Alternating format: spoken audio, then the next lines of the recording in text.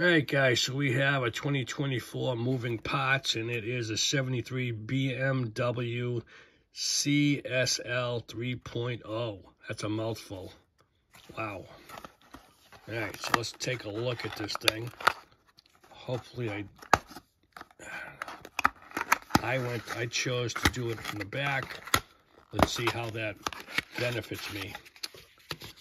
Yay or nay, I don't know. All right, still standing. What do you guys think about this? The new design. Doesn't fall out, very nice. It's, you know, I don't know. Now you gotta literally rip it apart to get the car out, I think. Oh, you could push it. Could push it that way. All right, let's get rid of that. All right, so.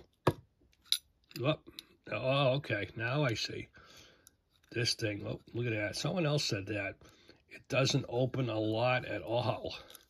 Wow. That doesn't open much at all. Holy crap. All right. Let's take a look at the car. Nice design. Loving the car. Loving the stripes. Everything's nice. Pure BMW. But guys, you know, if anybody's listening at Matchbox, all right, so I know there's a way. I'm just not getting it. There's got to be a way, because I see this thing. This thing in the picture's opening up really wide.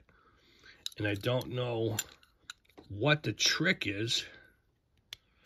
Maybe you got to pull it forward and then up? I don't know, guys. It shouldn't be that hard. That's all I can say. It shouldn't be that hard. Not at all. Give us some doors or something. That, like I said, that's nice. I don't know what the trick is. You know? I mean, honestly. I don't know. I'm not liking that. I mean, I love the car. And that's nice. It's a good thought.